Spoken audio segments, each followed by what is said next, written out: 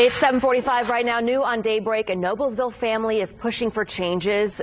For the price families have to pay for life-changing technology, a cochlear implant we're talking about. News 8's Hannah Bordeaux spoke with a family who wants insurance companies to cover all the needs of people with hearing loss.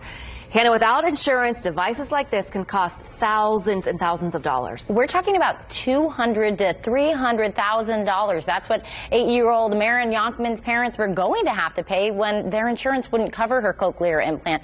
Thankfully, a charity stepped in, but this family says no one else should be put in the same position.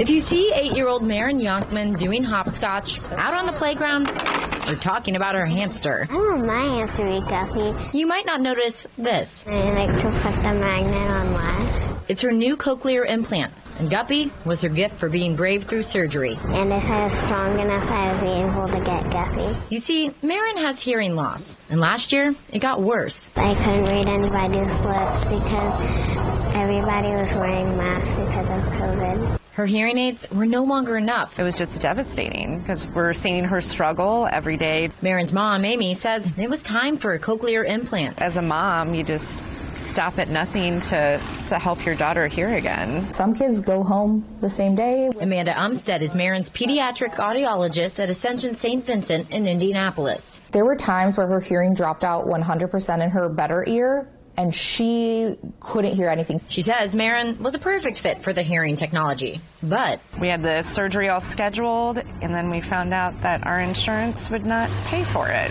And it's just mind-blowing to me. We were quoted $200,000 to $300,000 for the surgery. they turned to local charity groups and found Jacob's Ride. Jacob Landis heard Maren's story and wanted to help. I was like, is this happening? It was a joyous day in our house. The group paid for Maren's surgery in January, It really opened up her world. and Jacob was there when her implant was turned on.